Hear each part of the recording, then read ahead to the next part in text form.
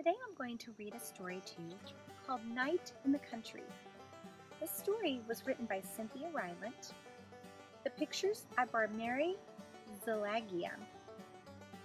I grew up in the country, so I can relate to most of what's in this story. And I think after you hear this story, you'll want to visit the country at night as well. There is no night so dark, so black as night in the country. In little houses, people lie sleeping and dreaming about daytime things, while outside, in the fields, and by the rivers, and deep in the trees, there is only one night and nighttime things. There are owls, great owls with marble eyes, who swoop among the trees and who are not afraid of night in the country. Night birds. There are frogs, night frogs, who sing songs for you every night. Reek, reek, reek, reek, night songs.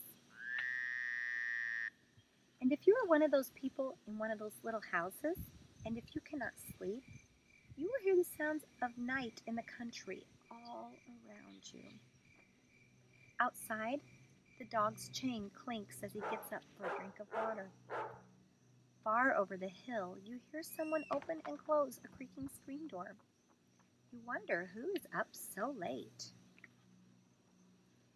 And if you are very still, you may hear an apple fall far from the tree in the backyard.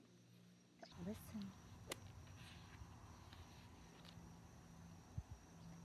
Later, the rabbits will patter into your yard and eat pieces of your fallen apples, but only when they think you are asleep.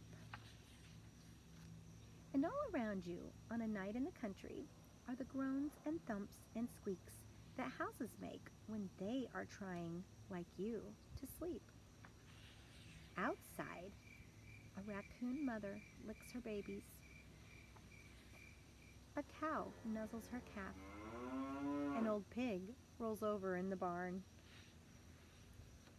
And toward morning, one small bird will be the first to tell everyone that night in the country is nearly over.